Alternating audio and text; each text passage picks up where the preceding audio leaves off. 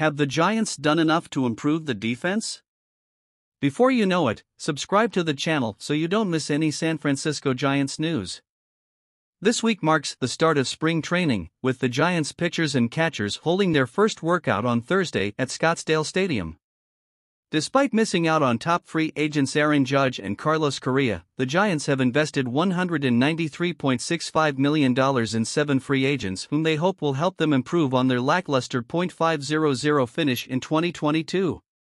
While Fangraphs projection system ZiPS sees San Francisco finishing third in the National League West with 88 wins in 2023, just 3 games behind the Dodgers and Padres, Baseball Prospectus PECOTA projections are less optimistic, forecasting only 82 wins for the Giants. Several factors will play a crucial role in determining whether the 2023 Giants will reach their potential, with defense being a significant concern, particularly due to the new restrictions on infield shifts. The Giants suffered from poor defense in 2022, ranking 28th in the majors with -33 outs above average and 30th with -53 defensive runs saved. Their inability to convert enough ground balls into outs repeatedly hurt their impressive starting rotation, which led the NL with a 3.43 FIP last season. However, it remains unclear if the Giants have adequately addressed this weakness during the offseason. President of Baseball Operations Farhan Zaidi had repeatedly stated his intention to prioritize adding up the middle players with more range and athleticism, but the Giants failed to acquire any free agents at premium positions following the collapse of their deal with Correa.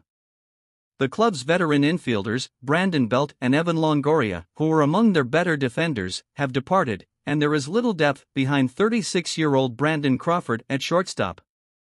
Without a true center fielder, the Giants are expected to rely on Mike Yastrzemski and Austin Slater to split time in the middle of the diamond, while newcomers Michael Conforto and Mitch Haniger will man the corners. While manager Gabe Kapler acknowledges that the team lacks gold glovers at every position, he remains optimistic that the Giants' defense will be better collectively, particularly in the outfield. Conforto, who is coming off right shoulder surgery, is expected to be an improvement over Jock Peterson, Darren Ruff, and Yerman Mercedes, who combined to post a major league worst -20 OAA in left field in 2022. Peterson may still see time in the outfield, but the Giants plan to limit his exposure by giving him more at-bats at designated hitter.